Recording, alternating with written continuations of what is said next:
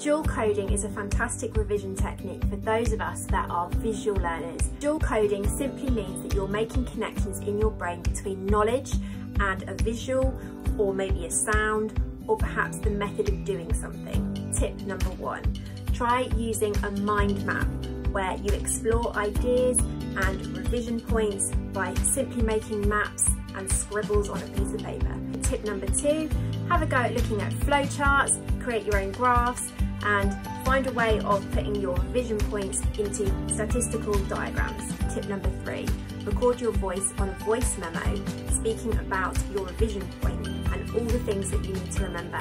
Tip number 4, make some flashcards but only use pictures and symbols to illustrate your point. Is dual coding your favourite way to revise? This is definitely my favourite, as I am such a visual learner.